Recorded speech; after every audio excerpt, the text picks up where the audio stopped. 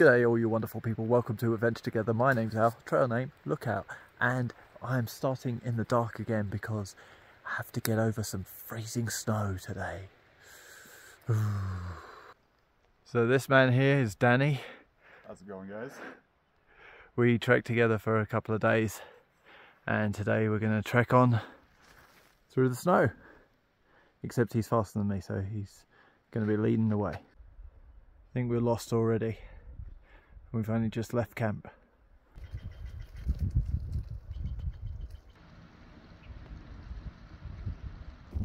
The sun is coming up and I'm feeling really hot from hiking up these hills. But it's absolutely beautiful to come to this cliff edge, see the sunrise. Almost makes it worth getting out of the sleeping quilt when it's freezing cold.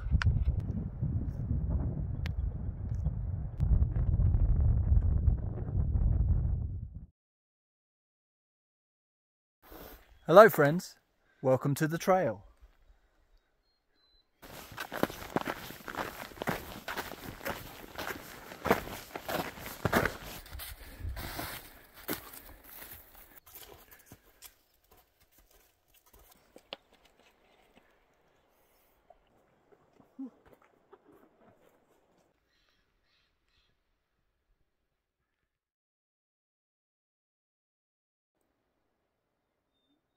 You hear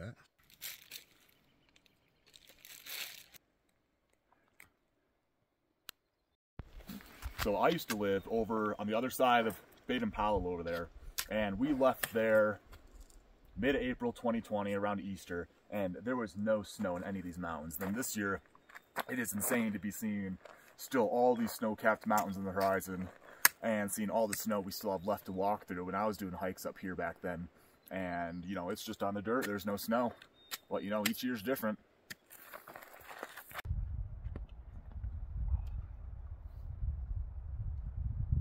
So we came up.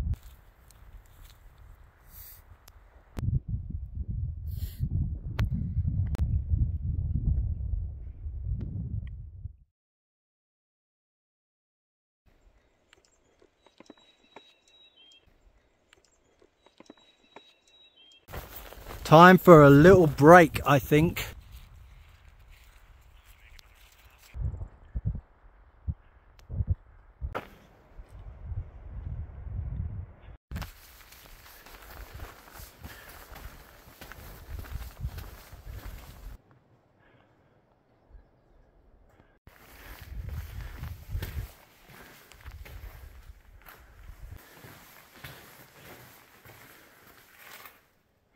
Beautiful sleeping quarters throughout here. Some of the native artworks on display. God, it's like that house in the Blair Witch. All we need is handprints everywhere. It starts getting freaky here. What the hell's going on? Oh. It's a nice little spot. What do you think? I don't know about anticlimax, but the shower seems pretty legit. Little snack break over. Time to get back to hiking uphill in snow. Uphill both ways, 15 miles.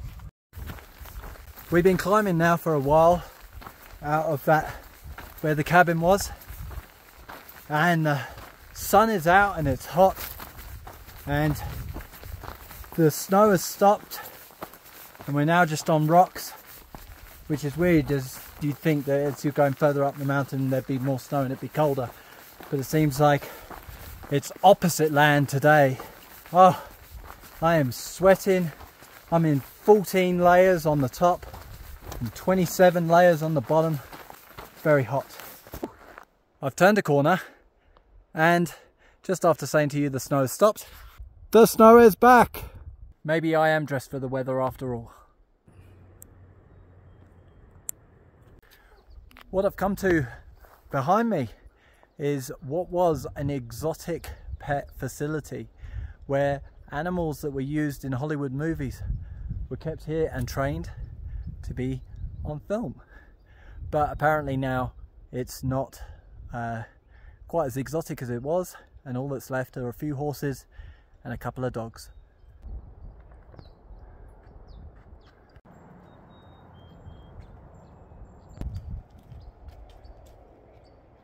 Somebody left a comment on Far Out about that exotic pet thing, saying that the T-Rex had ripped down the fence and allowed the velociraptors to escape.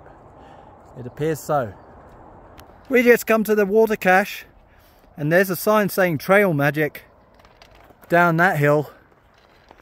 The trail goes up that way. You better know we're going downhill to that trail magic. I think we might be in the right place, ladies and gentlemen. Oh my God, am I dreaming? How we doing? And we got a puppy as well. Does it get any better? So, just left the trail magic. I think the afternoon of hiking is going to be a lot harder with a massively full belly going up those hills. Still have about 400 feet of elevation. Woo!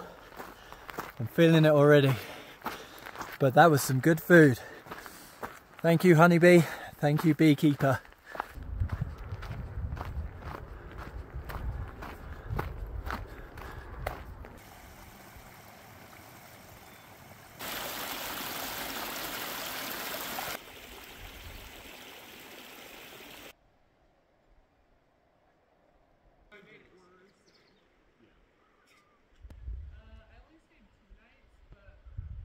Well, ladies and gentlemen, we've got to the end of the day. We are now sat around a picnic table in the middle of the woods having dinner the way that hiker trash should.